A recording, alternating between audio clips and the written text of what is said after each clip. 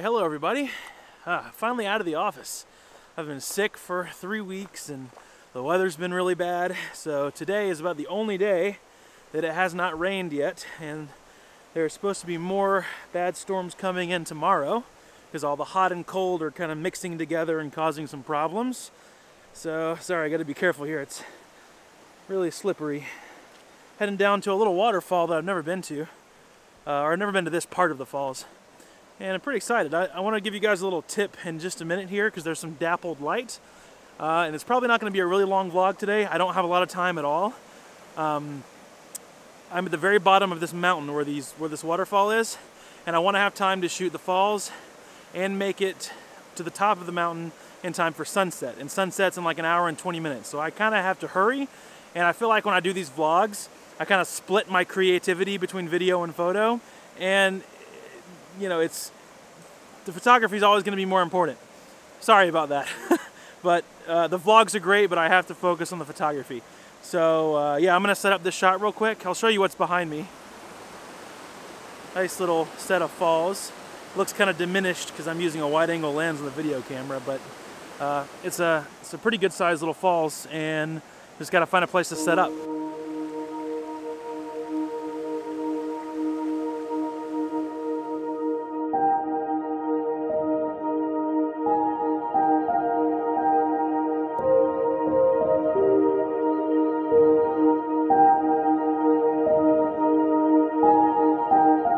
All right, so I just got finished picking out my composition. I couldn't really film it because I was pretty much in the water and the tripod legs were in a really weird, precarious situation.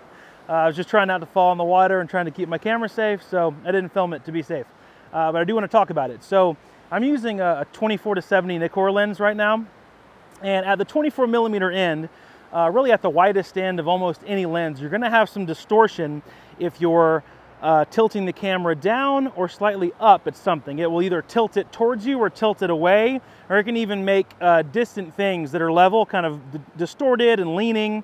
And so a good tool to use to help stop that from happening, other than going into Photoshop and using the warp tool, the camera, the D850 and a lot of other cameras now have this level, this spirit horizon level that's digital on the screen. And at least my D850 and my D810 had this, where on the back of the screen, it doesn't only show you what's level going this way, it shows you what is level to your subject, or what's level considering to the horizon going this way. So you can actually see there's a level going front and back and side to side. So I tried my best to get my tripod low enough to the rocks so that it wouldn't distort the rocks and distort the background, so that that front horizon level on my camera was also in the green, and it matched up so that I was shooting it as straight as I possibly could on the same axis, instead of just getting it level here and then tilting the camera down and bending and distorting all of my verticals and my rocks and all the things, trees or anything.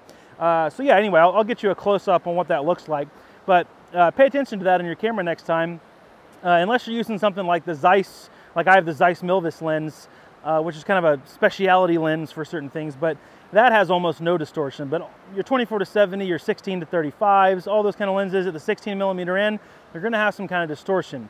And I prefer not to do a bunch of warping back in Photoshop. I like to do the best I can to minimize it while I'm here in the field. So anyway, that's just a little quick tip there for you. We're gonna, I guess we have time, maybe a little bit of time, to head up the falls a little bit further to see if we can shoot something up there. And then hopefully I can make it in time for sunset. Sunset's iffy right now. We had some golden light a minute ago, and now a big cloud cover has come in. So I don't know, it's gonna storm tomorrow, there's rain coming, so I don't know if that's gonna ruin the sunset, but you know, that's the risk and challenges of landscape photography. So I don't know, I guess we'll figure it out. Let's wing it. That's what most people do. Let's just wing it. All right, so I just got back in the car from shooting those compositions, and the sun is still looking a little iffy. I don't know whether I should call it in right now and be home in time for dinner, or wait around and just cross my fingers for a good sunset. I don't know. I might try to shoot a little bit more of the falls just in case the sunset is a bust. I'm looking at the sky and there's just a lot of blue, a lot of the clouds. There were a ton of clouds earlier on the way here. Most of them have dissipated, unfortunately. and it's just the sun right now is just a big blob of white behind a cloud, and the cloud's not even that interesting. So even if the sun breaks through, I don't know how good it's going to be. I don't know. I've never been the place where I'm going to be shooting sunset is driving all the way to the top of this mountain, and then I have to hike about a half a mile down on this little, I guess, little rock that comes out. It's not even quite a rock. It's really just a little cutout piece of bush that I remember from a couple of years ago. I hope it's still there. That you can tell some hikers just kind of took a machete or something and cut down just a little kind of peeping hole into the sunset. And I hope it's still there. The trees are all dead right now. It's winter, so it should be a pretty easy view. But at the same time, the trees are all dead and there's no green or color or anything. So if the sun does not produce some kind of golden light and pinks on all the dead trees, then the dead trees are just going to be dead trees, and the whole shot and composition is going to be pretty much a bust, because it needs light. This composition needs light, and if the light isn't there, it's just an average snapshot photo. So I have to make a decision. We're about half an hour, maybe about 40 minutes until sunset. My decision is I drive to the top of the mountain, make that hike, get to the place I need to be, risk the photograph, or just go shoot some more waterfalls and probably get at least one more good composition.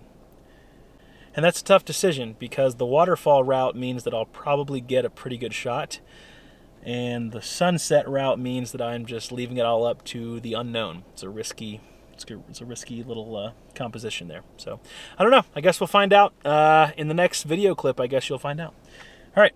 Talk to you guys in a minute. All right. So I chose the waterfall route, and I don't know if that was the smart choice or not.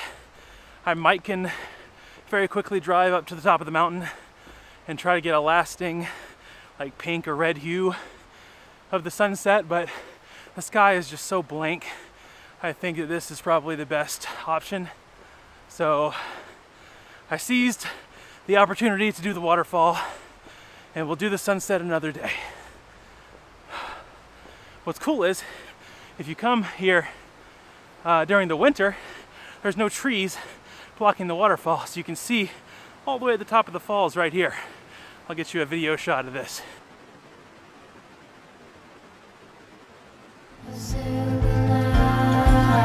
Don't you wait until the morning light, the morning light.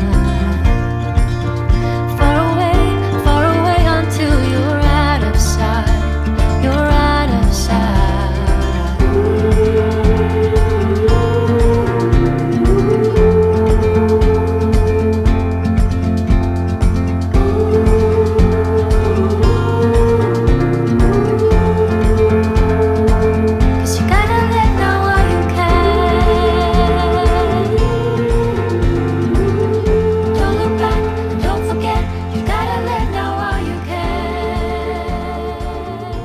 Alright, well, I just wrapped up shooting for right now.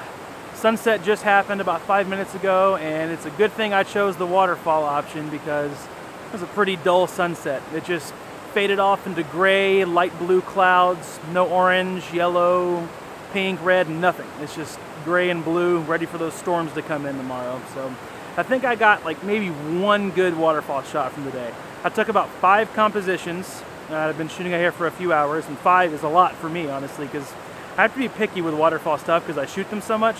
I don't want it to get too repetitive, especially since I come to the same locations a lot at different times of year, hoping to get unique shots. So yeah, I think I'm gonna fare well with the waterfall composition that I got. It's kind of a simple one, but I'm happy with simple. So I guess for now we'll pack up and go home, maybe process one of the images.